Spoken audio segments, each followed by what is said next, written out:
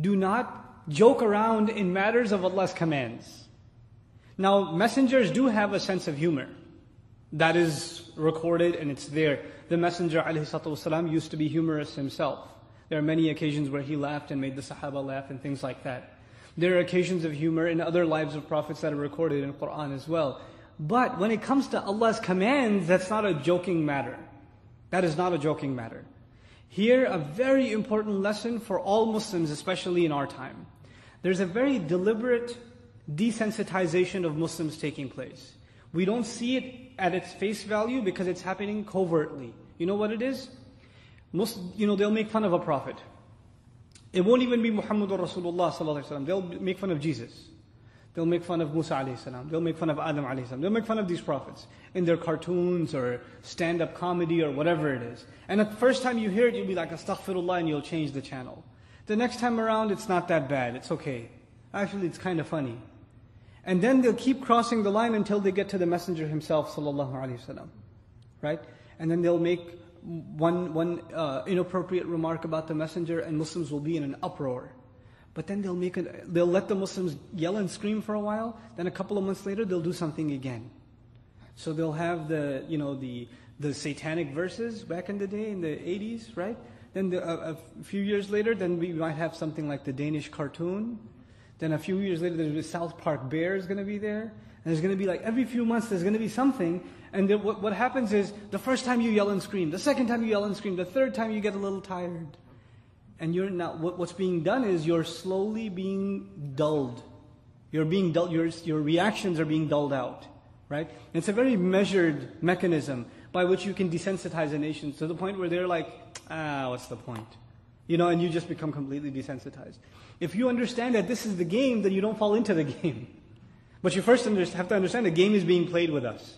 A lot of Muslims we don't think of street smarts, we don't think of how these games are being played with the ummah and its sentiments at large. First of all, our reaction is not supposed to be emotional. Our reaction is supposed to be intellectual. And it's supposed to be in language. If somebody uses language that hurts you, you have to use language back, civilized language back, but you have to hit them where it hurts. When they hit you where it hurts you, you hit them where it hurts you. Now, to give you an example, though I don't claim to have the solutions, the language of this country is lawsuits. It's spoken better than English, in this country. So when people say something about Allah's Messenger, sallallahu alaihi wasallam, or somebody even messes with you a little bit at your job, you're going for vacation and some coworker says to you, you're going for terror training? Haha, just kidding. Immediately lawsuit, defamation. Immediately. So they know not to mess with us. They know, because this is the only language they understand. The language that costs dollars, US dollars, that's the only ideology among the people who do this. And by the way, even if you study the strategy of those who did the South Park cartoon and whatnot, you know what their strategy was? Their cartoon ratings were going down. You do this, what's going to happen? Advertising money, they're on the news, everybody wants to watch the video, etc., etc., and the ratings go back up. We gave them the popularity. We handed it to them. Who was going to buy Salman Rushdie's book? The guy's a joker. Who was going to buy his book? The only thing that increased his sales is us, is our reaction to him, And now on the contrary, look at one of the more intelligent responses. There was attempts in New York City to make a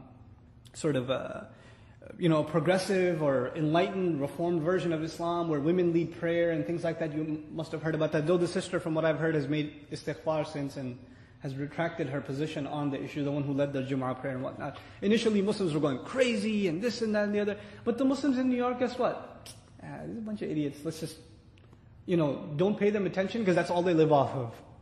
So they stopped paying attention. And guess what? Disappeared. Now, that group even had a falling out within. The only thing unifying them was they made themselves appear like victims of this mass, effort of the orthodox Muslims that are trying to undermine their heroic efforts of reforming Islam. Muslims didn't pay attention and all their momentum was gone. We have to first of all pick our battles, and when we pick them, we have to fight them intelligently.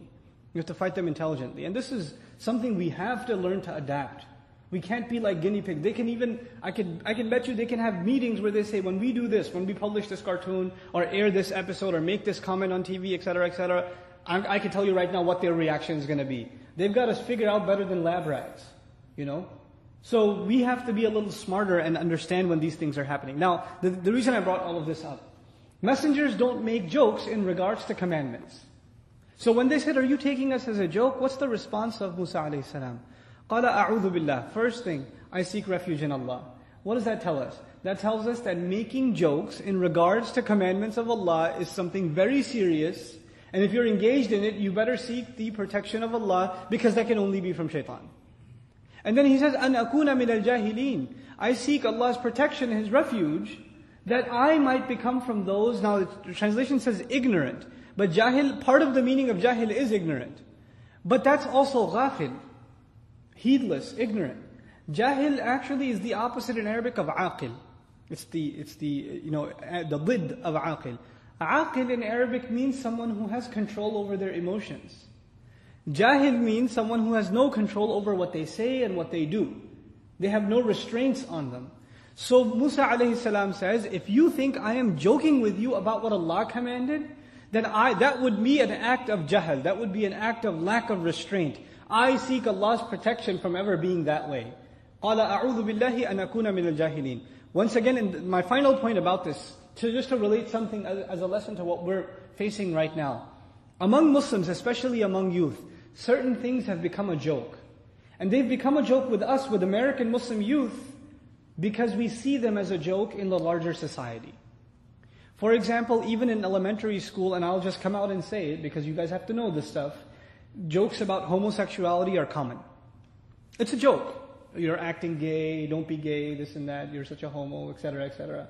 That's what she said. These kinds of jokes that have to do with fornication, adultery, homosexuality. These are common jokes.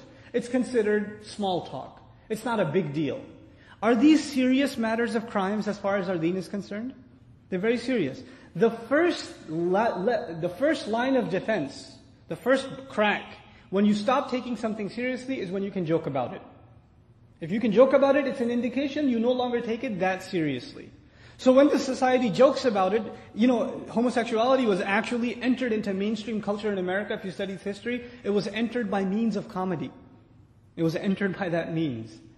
First it was something to be laughed at and laughed about, and it was entertaining, and eventually it just became so much so a part of, the culture that it's kind of crazy. A friend of mine was playing basketball the other time in New York City. In Queens, he's playing ball, and somebody called a foul, and the other guy says, "Man, you're being gay." And the guy goes, "What's wrong with that?" And he starts getting angry. This is how crazy it's become, But our children, Muslim children, don't think they're immune from these things. They hear these things all the time. They see them all the time. So when this happens to them, they make jokes about these things that in and of themselves are completely and utterly unacceptable in Islam. And this would be an act of jahl. Because the first thing is to be able to joke about it, and once that line has been crossed, you don't know where it goes eventually. Because now that thought has become common. And these utterances have become common. The things you say a lot are the things you think about a lot. And when you think about something a lot, it influences you.